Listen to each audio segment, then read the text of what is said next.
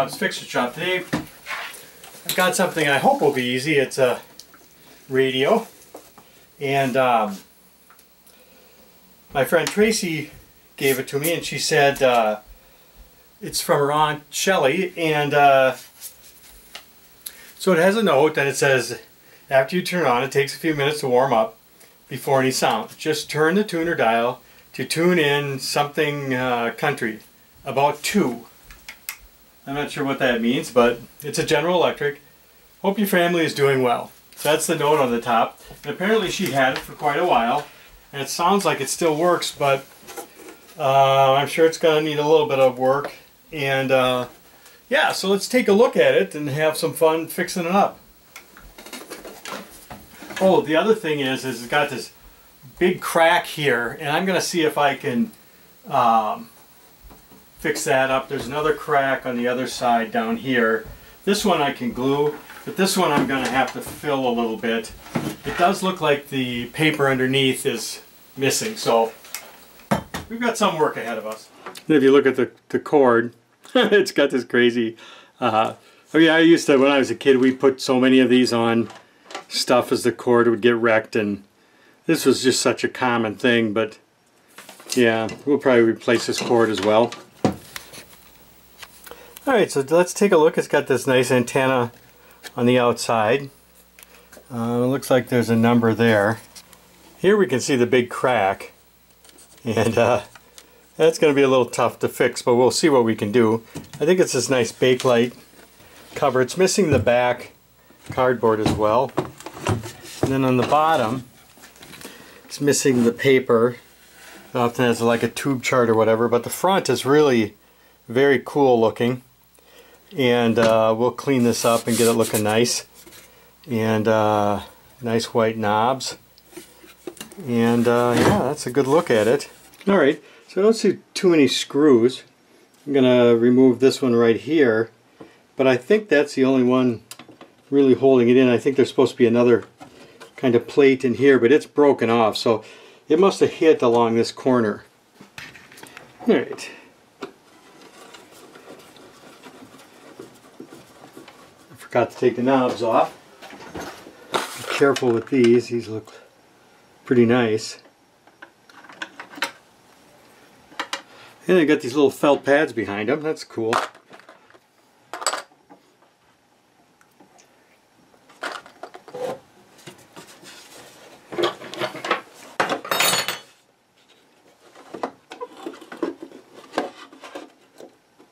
Oh, nice.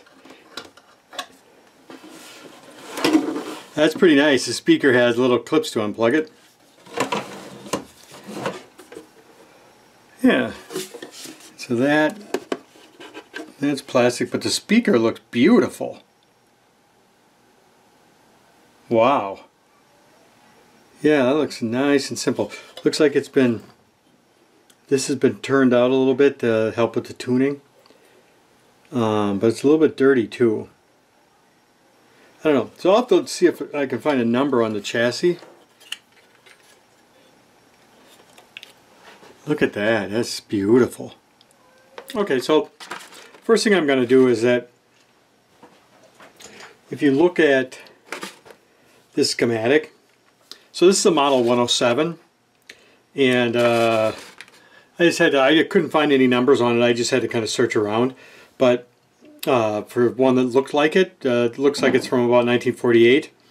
And so if you look, you know, it's a non-polarized plug, and so that means that the chassis can be hot, because it can be, if you look here, you're kind of connected straight to the chassis in a number of these places. So if we look at that, we have one of our sides of our power plug coming in, it goes to the switch, and then from the switch it comes over here, and that comes up through here, over here, and then down through the ground. So the way it's currently set up is that what's neutral or ground comes through the switch, then goes through the filaments, and then through the diode or rectifier, and then kind of comes back like that. We're going to change it so that the switch is here. And we're also going to use a polarized plug so that we always know that we got power coming in on this side and neutral coming in on this side. So that's our next step. Alright, so one side of the cord comes a switch. So we're going to make that our hot side. Then we have to disconnect this and have our other power come right to, or our neutral come to here. And let's see. And then from the switch we're going to come back and come to right here. So let's do that power side first. And I've just got an old computer cable. Okay, so I added this power cord. I added a little plastic thing like that, which is always a pain in the butt. Because you have to usually drill the hole bigger to get that in. And then there's a little crimping tool like this. But I use one of those stepper drill bits to do it. But then, so then I have the grounding going right to the chassis, right? And then I have the neutral coming around, and then coming to this point here, where then it goes to the volume, it goes to here, and then it goes down to this little jumper right here, which brings it to here, which brings it down to the chassis through here. And then our power comes out of the switch, comes back to this little red wire, back into pin 2 right here. And so, that's right here. We're coming in to pin 2, we cut this out, we don't need it. And that should be good. So next I want to replace this capacitor right here. And that looks like it's a 50 microfarad, 50 microfarad. And alright, so we got these guys. These are about 250 volts, 47 microfarads. And so I'll just have to, I think, so this one goes from here to here. I think I can just put that across there. And this one goes from here. Let's see, that's to ground. So I think I can just put that from here to here. So that should be pretty easy to do. Okay, so we'll do this one first. I'm just going to cut these a little bit long so I don't forget what they are.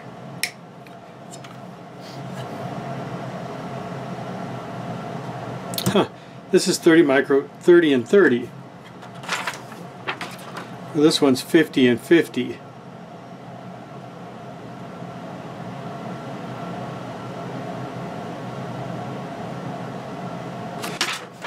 I'm going to leave it to 50 and 50.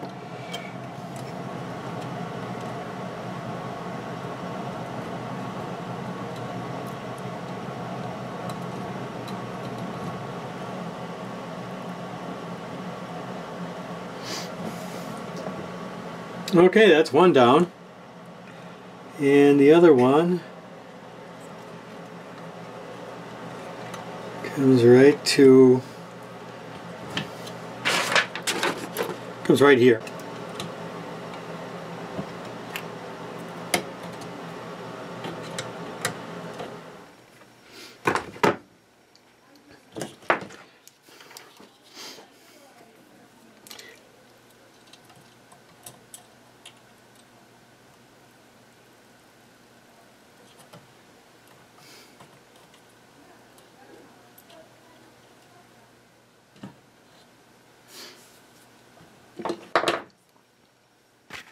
Alright, there we got number 2 in.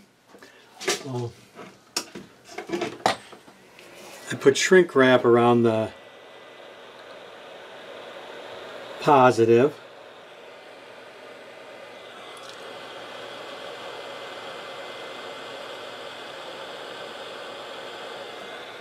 I think that looks pretty nice. Alright, so next I think I'm just going to go through and replace these. There really aren't that many capacitors in here. So that should be pretty quick. So I'm just going to one by one go through and I'll clip them out and solder in some new ones. So it looks like we got all the capacitors replaced. Was pretty easy, there weren't very many. And there's the wreckage there. And so we'll plug it into my dim bulb tester and turn it on and see what we get. Alright, let's turn it on.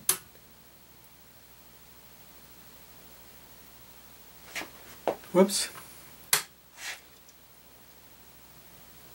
Well, there's a good sign, our bulb is on. That humming's actually coming from my isolation transformer. From Radio K. Every minute of every hour.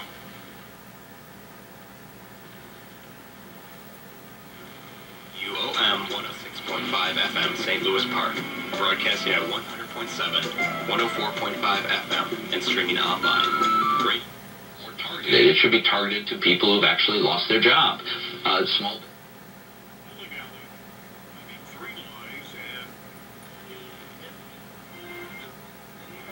For the season.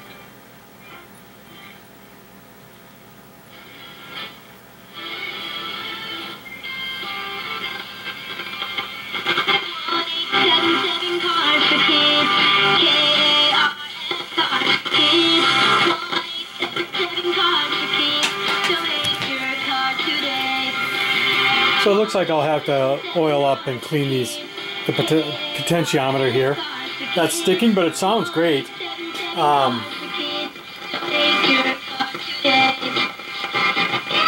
Yeah, I'll see what I can do about that. So joining me on this special. Okay, so I was having a lot of problems with the potentiometer here, and I didn't want to take it all out and take it apart. There's no place to really spray in the deoxit, so I just drilled a tiny hole very carefully, you know, making sure that I didn't have the stuff in it. And then I was able to spray the deoxit in, and then everything's okay. So it sounds pretty good. I don't know, 100 and... Well, nothing's going to happen all that quickly. You, because it moves us to Goodyear.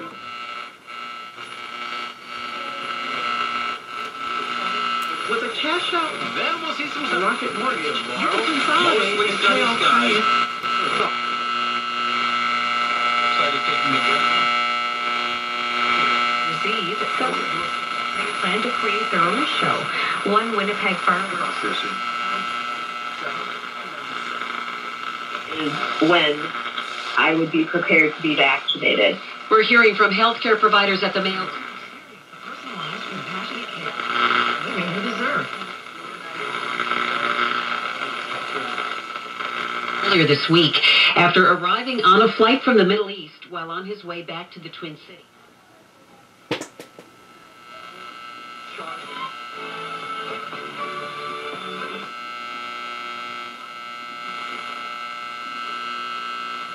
Decisions with an effect. And often, this advantage allows us So it looks like our new home on the stations are, you know, the good stations are really loud, which is good, but the other stations are really low. And I'm wondering if the automatic volume control, or AGC, we see that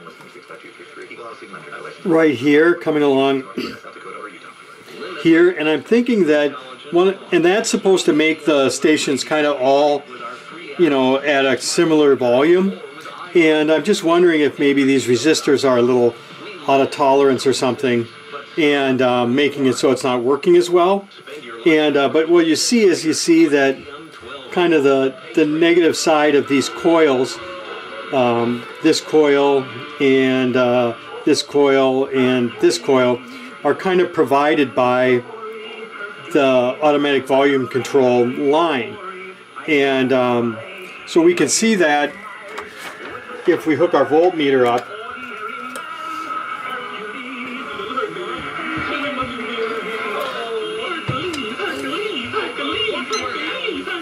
The following has been rated PC for politically incorrect. Pay attention, you just may learn something. It's the sage, Larry Elder. So if I touch that AGC line. Here, the sage from South Central, the Prince of Vico Union, the Czar of Common Sense, the great Eldersky, Dome Lorenzo. Welcome to the program. No pictographs allowed because we've got a country to save. So let's get her teed up!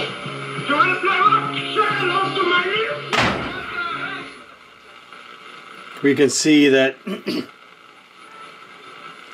when we don't have a station,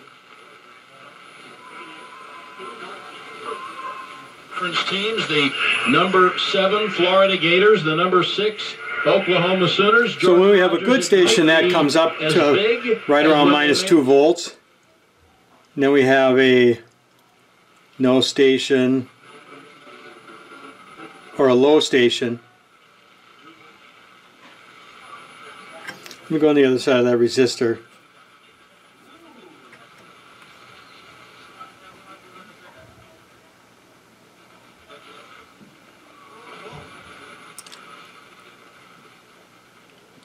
Guy that needs to step up tonight, but outside of him, no one on this roster.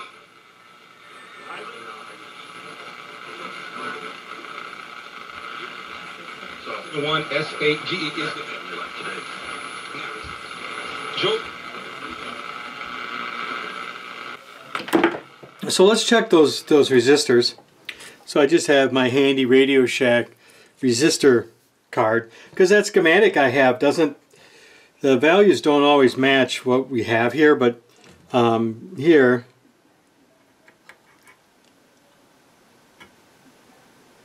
we've got about 2.7 meg instead of the 2.2, and then the other guy that's in this line is this one right here, and that's yellow, purple, green, which is 4.7 meg.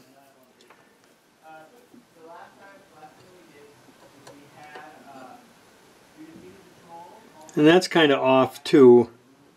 I mean, it's not hugely off, but I think I'll replace these two and see if that helps the AGC work a little bit better. So interesting, I had some realistic looking 2.2s I must have gotten somewhere. Well, that seemed to make a little bit of difference. Not as much as I thought. WCC. Cloudy for most of tonight, going to get down in the single digits, maybe about 9 degrees, then tomorrow 27.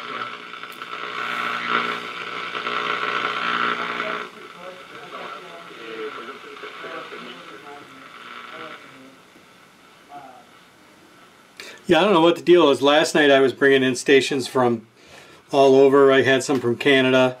It was quite amazing. It seemed like there were stations everywhere on the dial. And tonight is different.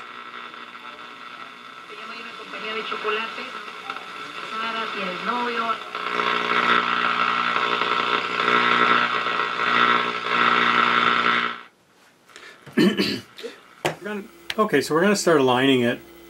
And so we have our signal generator. I'm just setting it to 455 kilohertz, which is an intermediate frequency. And then I have the scope hooked up to the speaker.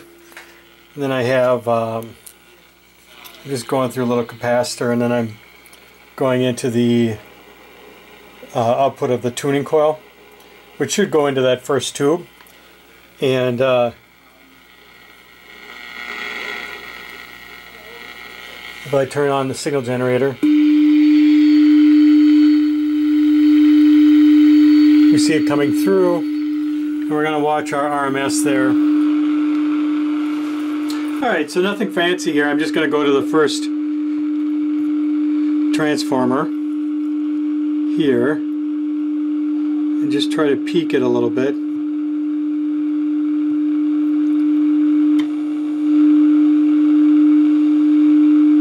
Okay, that one's right on.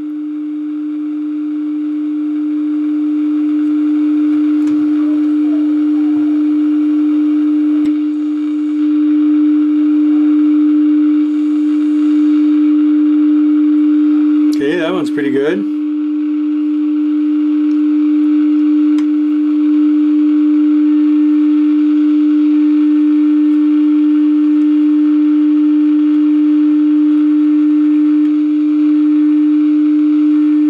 That one's right on.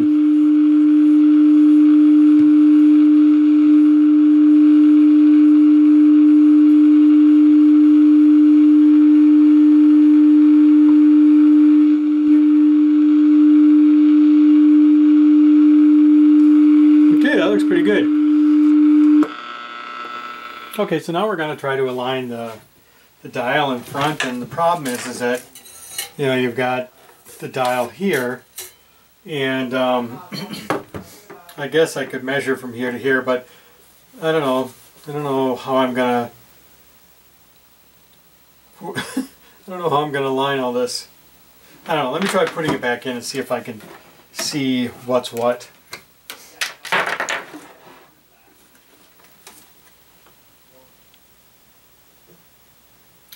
Okay, so that's 600.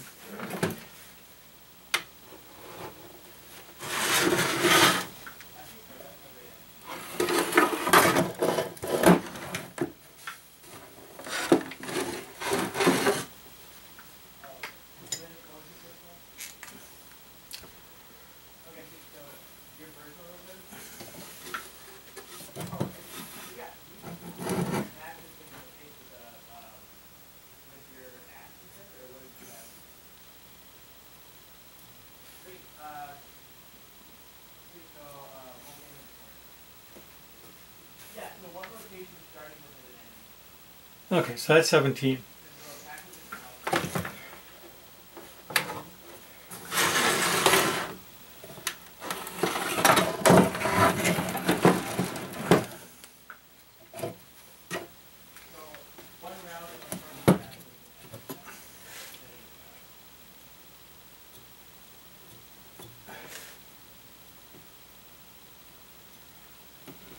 So here we've marked 1.7 megahertz, and then down here we have 600 kilohertz. And so I've set my signal generator up to 1.7 megahertz, and then hooked straight to the, you know, just bypass the antenna, coming in through a capacitor. And so let me show you how to align it then. So let's align it. We'll tune till we're pretty close, right? We're pretty close. I'm going to move it right on, and then we'll adjust our trimmer cap here on the oscillator.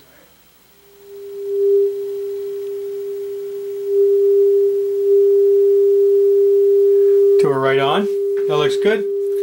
And then we'll just check then to see where we are as far as the 600. I don't think we have an adjustment for that.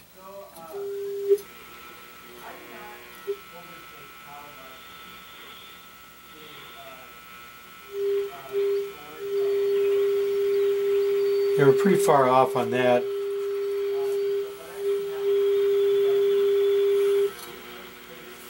Oh, let me change it to 600 kilohertz then. They were picking up right on, so it's really aligned pretty well. Yeah. Okay, well the radio seems to be working great. It seems like it's all aligned, but here's something that's kind of problematic, is that the case is broken, it's cracked here. This is going to be easy to glue, right?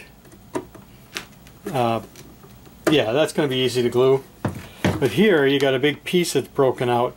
So I think what I'm going to do is I'm going to put some fiberglass in here as kind of a background, as a backing, and then put some resin on it, get it to kind of set up, and then I'm going to see if I can Bondo this. Yeah, I used to do body work when I was in college, and so it's always fun to use Bondo. So I think if I can get the Bondo in there, I think I can match this curve and get it to line up.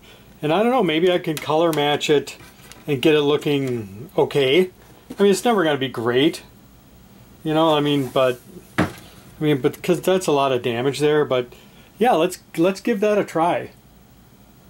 Okay, so on this side I'm just going to use some super glue because I think that's all I'll really need.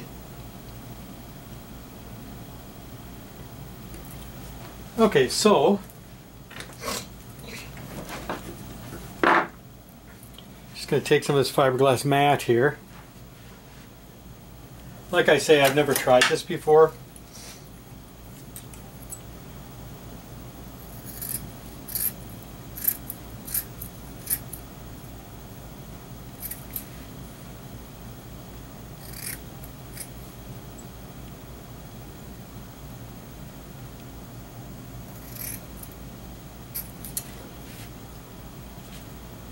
Okay, so we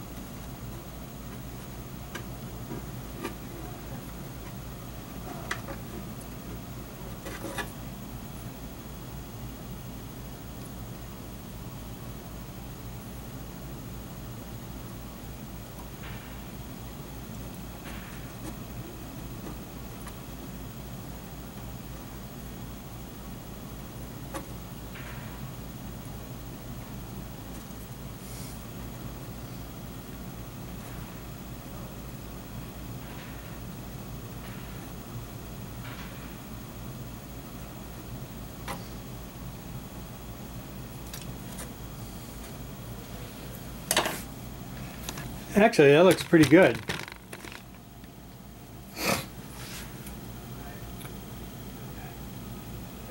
So now I'm just going to mix up some resin and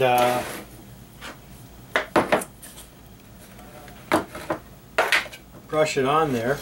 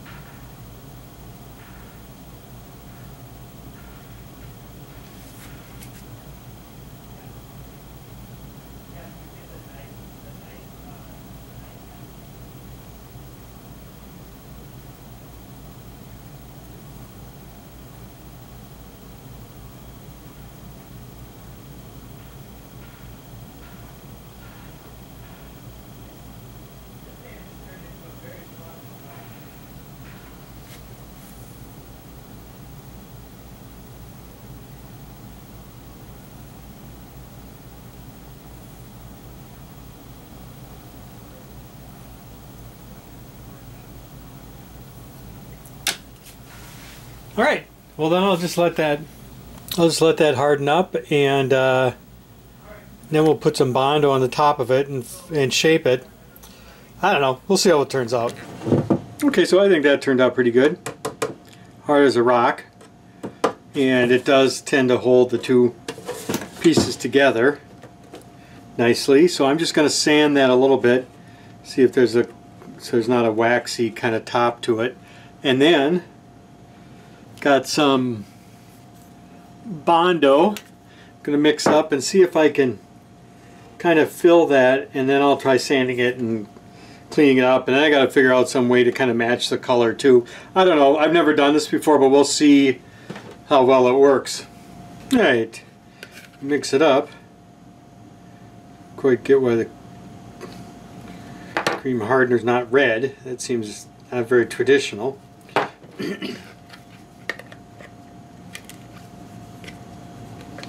I just love the smell of Bondo. It's not, defies explanation, but always something fun going on when there's Bondo around. Okay, Now, let's see how well we can get that in there.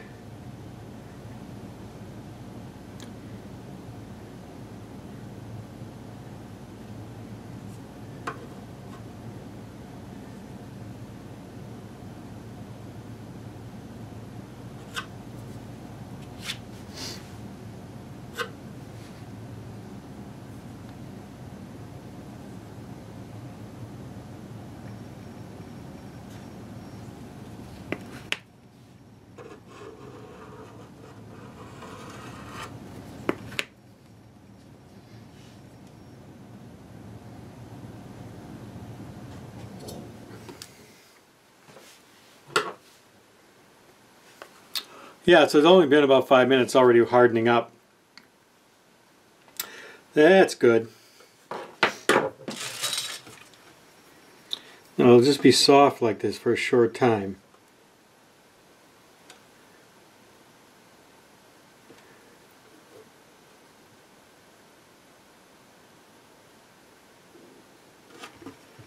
That's okay because we can get the rest with sanding.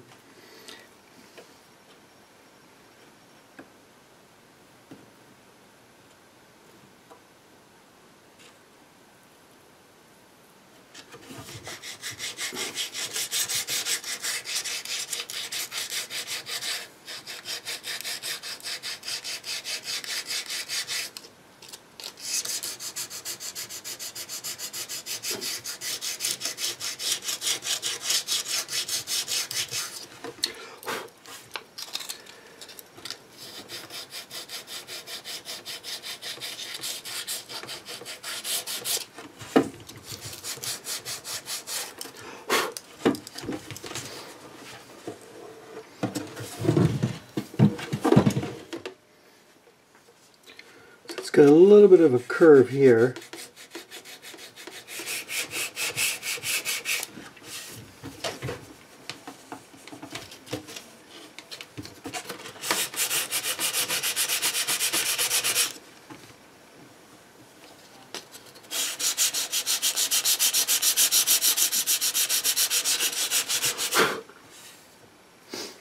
Okay, so that looks pretty good. I got a couple of low spots here and over here and one right there, so I'll just mix up just a tiny bit more, and I think then we'll be good. Actually, I think that looks really great. Alright, I'm at my cousin's shop.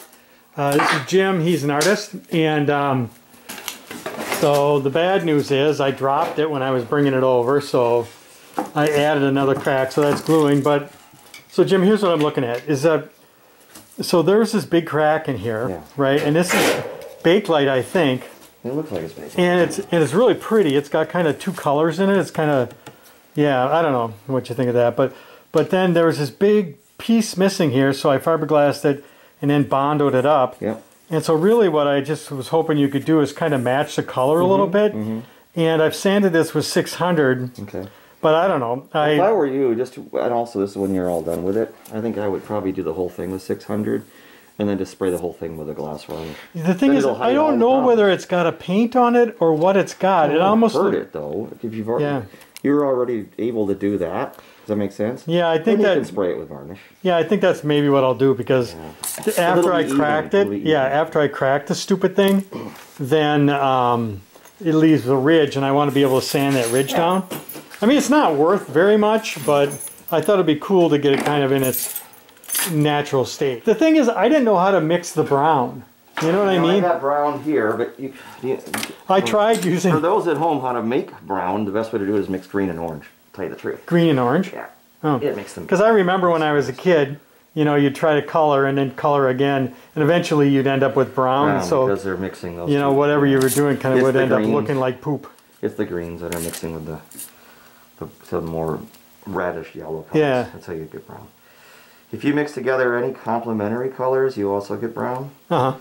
But they're all a little different feel. Huh.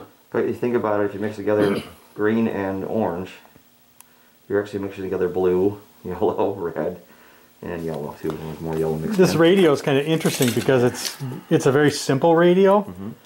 But like the other night, I was picking up a station in Canada. Oh wow. And is it a regular radio? AM.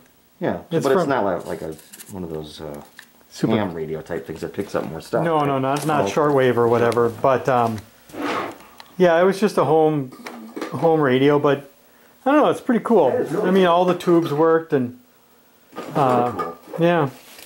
And I don't know what we're going to get here, so I'm just going to try a couple of variations on this before I get settled on one. But here's a little bit darker brown. I'll put a little bit of violet in there. I think that might help too. And even I tried staining it with dark walnut stain, but the Yeah. Bondo would not It accept won't stain. accept stain. No. I thought, you know, maybe it's a little bit porous. I thought it might. When I used to work at a refinishing shop, I was the painter, and they knew that. I used to have to paint all the green back in whenever we did Bondo, because you couldn't stain it. Yeah. And they decided, you know, they have little kits and things, but none of them could do it very well. Yeah. And so I was in charge of doing all that. It was like really fun. Painting the green back in, it was cool. Alright. So right now it's really dark, so I just start out with that. Samantha's out. Alright. What's that, a hip bone? Is that a hip bone from a cow or what? That's a cow, yeah. Yeah, that was a science teacher, got it from I believe a student gave it to her, and then when she left the school, I said, what are you going to do with that? She said, you're taking it home. I said, all right. I was very happy about that.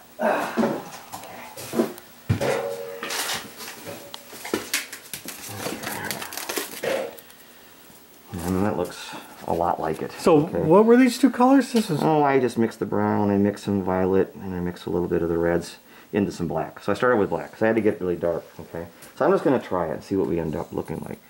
So right there, it's a little light, okay? But we can pull some of this dark back in now on the edge of it. And it actually is getting me closer already. See that? It's not too bad. Let's just lay that down as our first coat, just to kind of get it so it soaks in.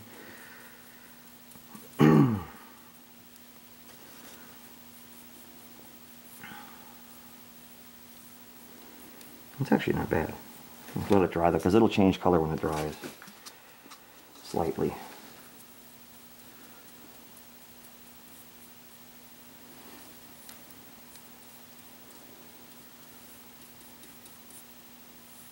This was Tracy, who works at the school district, gave it to me. She thought it was perfect for me, but she got it from her aunt, and her aunt included instructions on how to tune in the country radio station. Instructions on how to do it. Alright, so we're going to let that dry for just a second before I attempt to layer it again, right? Because I want to go a little bit darker. I can see it when I get it right next to it. It's close, but a little bit light. But let's just let that kind of sit for a minute. Then I'll add some more black to it. Alright, where did that black paint go? Intense. The intensity is super low. Sucks all the life out of color, so if you add black, it tends to do that. So you got to over mix other colors into it. Otherwise, you lose all the sense of. Like, So you start with the color, and then you add black as necessary. Yeah, but you want to always, whenever you're mixing black to darken the color, they always say like use like twice as much of the main base color, so you don't lose intensity. Because you will lose intensity for sure when you do it. All right, let's try a really dark black with some red in it, just on top. See what that does. Because it's got these cool swirlies in it. You know, I don't know if that's from the plastic. I'm I going to think. let it dry a little bit, and we can do some of that on top. Be kind of cool. Like there's even little hints of like almost black or deep, deep dark, like a burnt umber or raw umber kind of feel to it. But I'm going to let it dry a little bit. Actually, you know what? I might use my hair dryer. Make a little thicker. And that's the whole thing about acrylic, is that when it dries matte, it doesn't have the same vibrancy that it will when it's wet. Right. Or shiny. So it needs to have a varnish over it. Yeah. And you can see when I get over there with the wet paint, it's really close again, right? Right. Yep.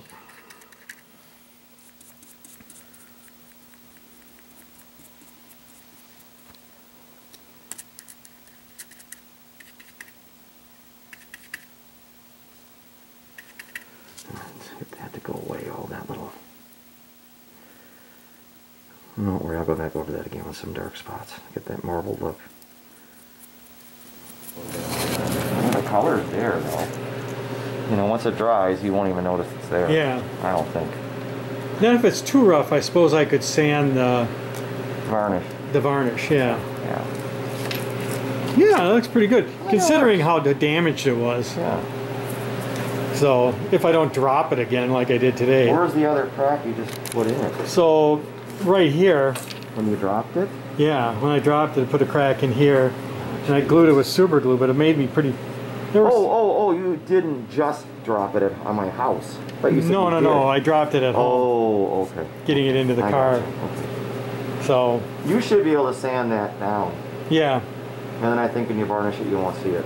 Yeah, I mean, it depends, yeah. Because I think the striations here are actually part of the plastic itself. So I'll go on the back there and I'll put a little fiberglass just to kind of fiberglass mesh with epoxy or resin. Cool. But yeah, look how nice that speaker is. It looks brand new. Nice, beautiful. And that's not something you put in? No. Oh, wow. That's beautiful. Yeah. So this has been sitting in somebody's living room or something. It's not been up in like an attic. And then you can see there, if you look in that crack right there, you can see where I put the fiberglass mesh in there as a base for the Bondo. Sure. So cool. So here it is. So I tried a bunch of different things to get this to look nice, and what I ended up doing that worked is I used some Minwax polyurethane semi-gloss. I sprayed 2 coats on, and here you can see the part that I painted. You can still see it a little bit, but it's not too bad, I don't think. I sprayed 2 coats on, and one of the things about this plastic is it just really shows every imperfection, every speck of dust and everything. So what I did is I took that varnish and then I wet sanded it with 600 and polished it with some of this plastic polish, and that really seemed to bring that sheen out, and you really see that beautiful way that kind of the 2 colors of the plastic come out. So I think it turned out just great.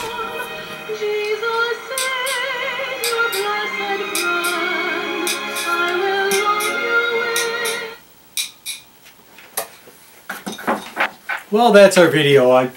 This was a pretty easy fix. We just did the basics, which are, replace the capacitors and, check the resistors for tolerance. And, it just came back to life. And, the case, of course, took me a lot longer, but it was the first time I'd done one like this. So it took me a little bit of figuring out what was going on, how to get that finish looking really great. But I think it came out like $1 million. So it was, all in all, it was kind of a fun project. And so appreciate you coming along for the ride. If you liked the video, please hit like and subscribe, and thanks for coming along.